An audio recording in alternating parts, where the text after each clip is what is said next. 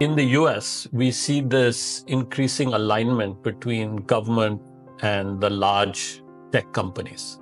In fact, they seem to be speaking with one voice. We saw at the inauguration, the front row, we had all the CEOs of the big tech companies.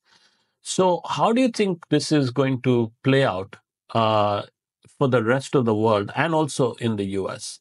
At least in the US, it seems so currently in this current moment, in the current Trump administration. Politicians can leverage in a way that it is good for their nation's technological acceleration and societal benefit.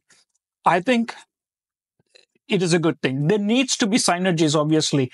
So I think I'm less optimistic about how this is shaping up because I see the importance of having, companies flourish, and you need to have companies that have sufficient size and reach, and capability, because that's how you achieve dominance in a particular space.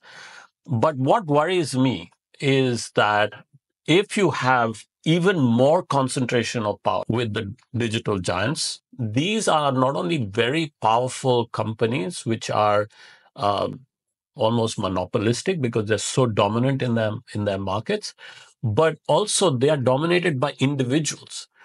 These individuals have a lot of control over the decision making in these companies, and that is quite unprecedented.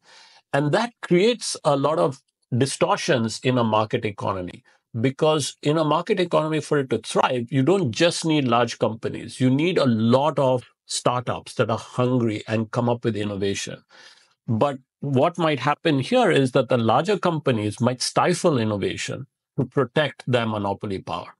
I see what's happened in India as a possible alternative approach, and I'm referring to digital public infrastructure.